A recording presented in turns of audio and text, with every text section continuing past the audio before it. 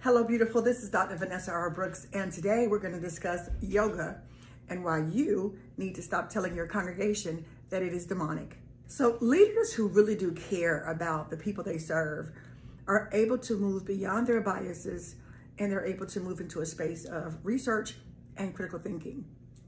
When you care about helping people, and hopefully all of you who are in ministry care about helping people, it should move you into the position of being a healer. And in order for us to heal the people that God has called us to serve, we have to be willing to, again, move ourselves out of our biases, and that includes our religious biases. A lot of the information that we hear when it comes down to yoga is misinformation and disinformation by people who are so prone to being biased towards their own personal convictions and beliefs that they're not willing to critically think about the topic at hand. And what you may not understand is that a lot of people who are Christians, who are believers, who practice yoga, are not practicing it to access some demonic entity or to worship a strange God. What you may not know is that many believers are practicing yoga because science has proven to us that there are some incredible medical benefits to yoga. And we're going to talk about those today. I really do believe that we're in the middle of a paradigm shift when it comes down to the church. The church plays such a critical role in helping individuals to heal. And one of the things that I really want us to move into as leaders is, rather than project our religious beliefs and convictions onto the body of believers, is to learn how to actually engage believers in conversations, asking them specific questions. I wonder how many of the people who preach that yoga is demonic has asked individuals why they actually practice it, as opposed to you watching videos about yoga and seeing things that you're not used to seeing in your own religious and spiritual practices, and allowing fear to overcome you unconsciously, and then projecting that fear and ignorance onto the people that you are here to serve and to help. You'd be surprised at what information you can find out, not just by doing some quick research, but also by learning how to engage people in conversations and asking them why they do the things that they do. I'm here in Indiana today, and I'm preparing for a mental health conference tomorrow, or mental health workshop tomorrow, where I'll be teaching my program, How to Build Trauma-Informed Churches. We're going to talk about a lot of this stuff tomorrow, and I guess I just felt kind of inclined to bring some of that to this space. And whoever hears this message, I just pray that you are open and willing to listen to my heart and listen, more importantly, to the things I'm saying, and rather than react, just take some time to just take a deep breath and process what it is I'm saying. So let's get into yoga, okay? And I want to share just some statistics about what science, through research, through evidence-based practices, have been able to share with us about the benefits of yoga. Now, the first thing we need to understand is that yoga has been scientifically proven to improve our HRV, or our heart rate variability. Now, our HRV, or our heart rate variability, measures the balance between our sympathetic nervous system and our parasympathetic nervous system. Now, when our parasympathetic and our sympathetic nervous system are working together and everything is balanced, it produces a strong, healthy heart rate. And we measure heart rate to determine overall well-being. Why would you not want people in your congregation to experience overall well-being? You do want them to have a healthy heart rate, right? But there's more benefits to yoga. Additionally, when our HRV, our heart rate variability, is balanced and healthy, it also gives us a very good control of our response. It determines how well we're able to respond to frustrations or problems or injury, stress. I know you want the people you serve to be as stress-free as possible, right? Well, yoga has been proven again to improve HRV, which means that individuals will experience a better control of how they respond to external situations, which means that they'll experience less stress. Hopefully, you know that stress is the #1 cause of sickness and disease in our bodies. Among other things, yoga is about breathing, consciously breathing, aware of breathing and aware of yourself, your internal self. And so much research has been done on the power and the medicinal power of breathing. So we're going to get into the breath work involved in yoga. Now, the research has shown us that breathing through yoga practices improves anger, depression, and anxiety. And as a healer, I know that's what you want for the people you serve. Remember, this is not just a benefit for your congregation, but it's going to also be a benefit for you as a clerical leader. It's going to lift a lot of stress off of you. It's going to lift a lot of your own anxiety because your congregations are learning how to be healers of self. We have that power within us. In fact, even Jesus talked about the power to heal self in the scripture. And so yoga is just one way to activate that healing power. So again, when individuals practice yogic breathing, it has been proven scientifically to reduce stress, to reduce frustration, to reduce anger, to reduce depression, and to reduce anxiety. Additionally, yoga has been scientifically proven to reduce the stress hormone that we secrete. This is major because when the brain releases heavy amounts of the stress hormone, again, it begins to create sickness and disease in our bodies. And so additionally, yoga breathing and yoga exercises in general have also been scientifically proven to reduce high blood pressure. Did you hear that? And you do know that in the African American community, their rates of high blood pressure within our community is alarmingly high, okay? And I don't know about you, but I'd rather see people reducing their high blood pressure through a natural practice of breathing and yoga exercises than putting harmful chemicals in their body through prescription medications. And did you know that yoga has also been medically proven to reduce lower back pains?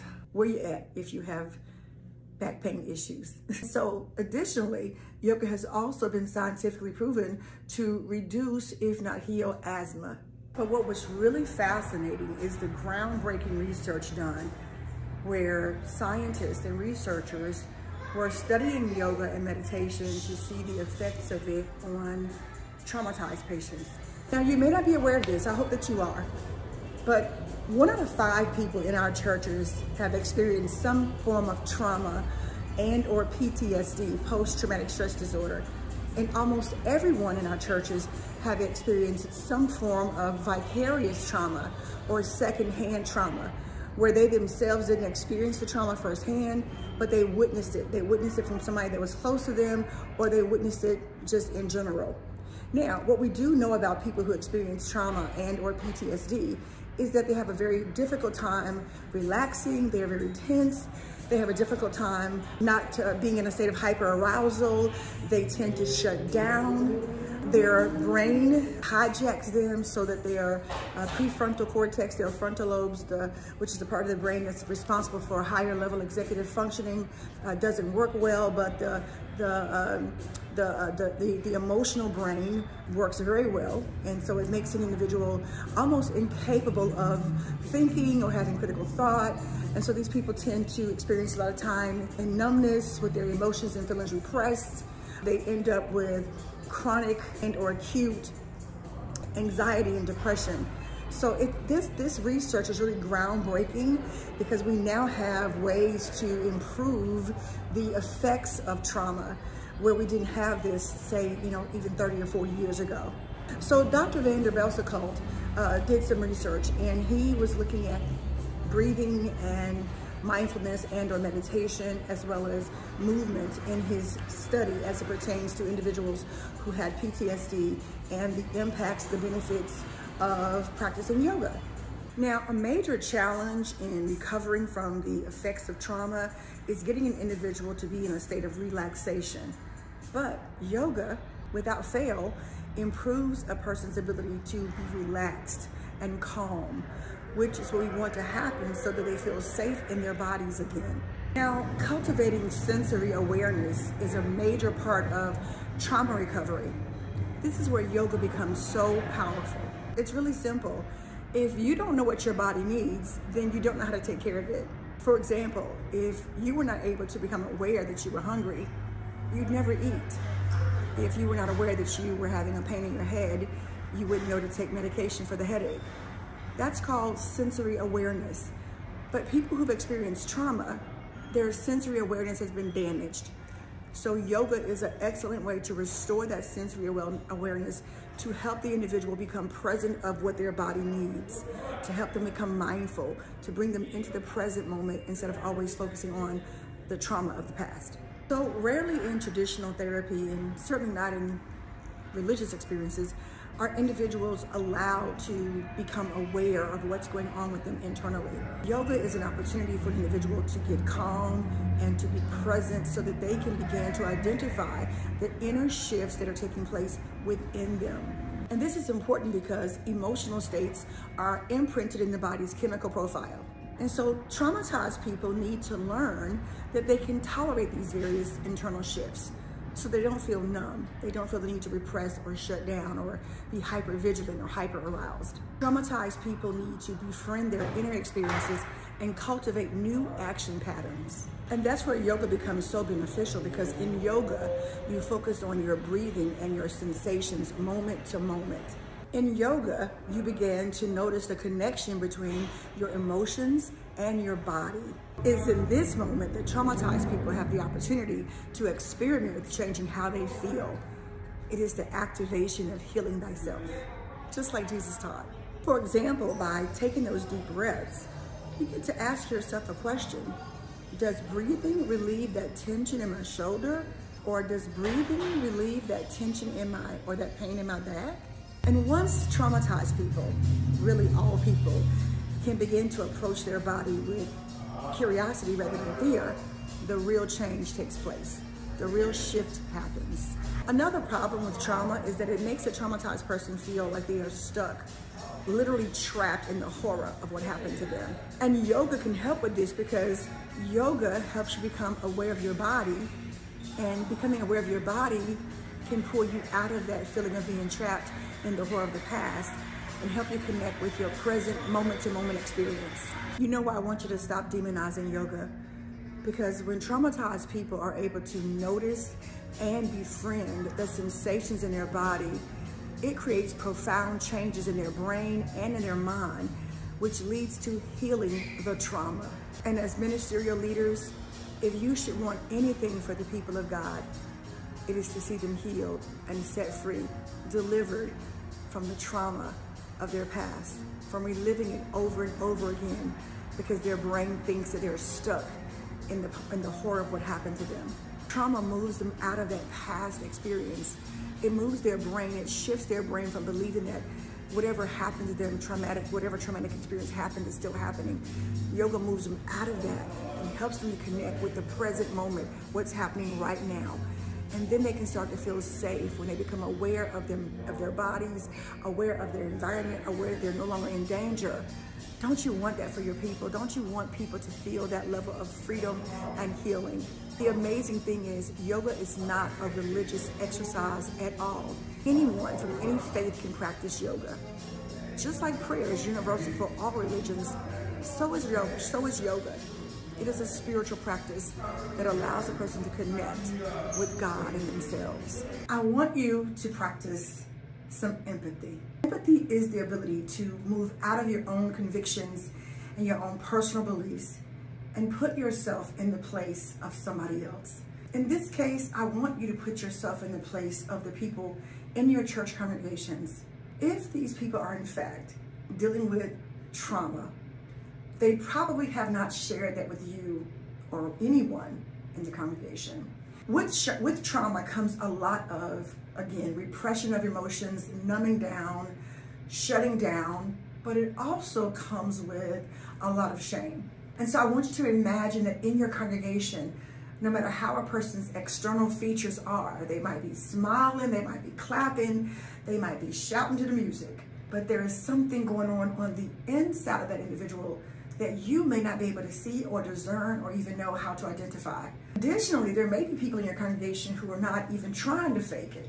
They might have a frown on their face, they might look very distant and cold. Again, these are symptoms of trauma. Now, I want you to understand, remember, when a person has been traumatized, They are reliving the trauma, the memory, the horrific memory of that traumatic experience over and over again. This is why sometimes the messages that we preach can cause trauma to individuals, which is why I'm pushing for trauma-informed churches. And so they're in the congregation and they're listening to you talk about the fact that yoga and other things that they know can help them are demonic.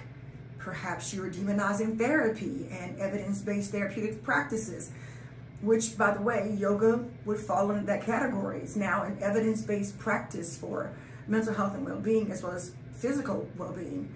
But you, the person that they look up to as their spiritual leader, are in the pulpit demonizing not just the practice, but you are demonizing the practicer of the practice. And so now there is a message coming across the pulpit, and even though that might not be your intent, your message is re-traumatizing the already traumatized person in your congregation.